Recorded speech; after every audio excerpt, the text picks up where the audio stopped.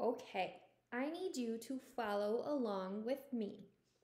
So now you have your 4 paper strips that you either cut or folded and tore.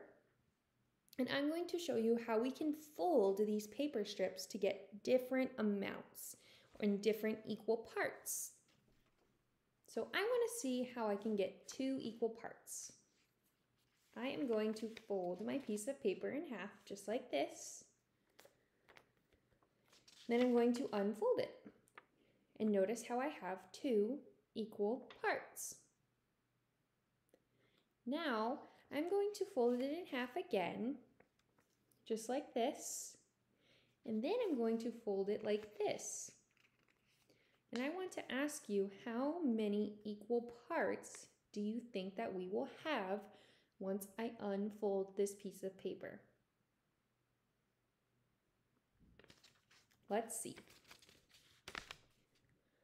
I have 4 equal parts. And remember, each part is 1/4, 2/4, 3/4, 4/4.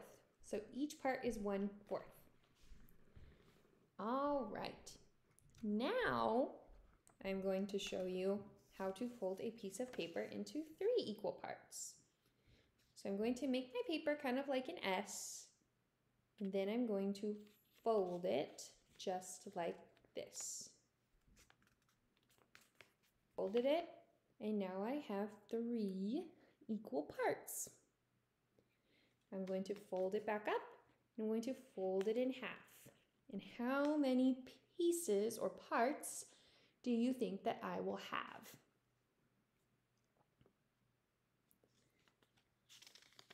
I have 1, 2, 3, 4, 5, 6 equal parts.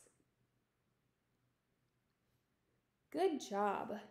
All right, now I'm going to fold a piece of paper into 8 parts. So remember, we got 4 parts by folding it in half and then folding it in half again. So how do you think I can get 8 equal parts?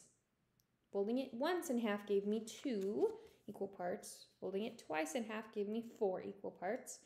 So if I fold it 3 times in half, how many parts do you think I'm going to have?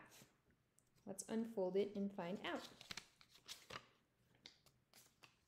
1, 2, 3, 4, 5, 6, 7, 8. So I have 8 equal parts. Good job.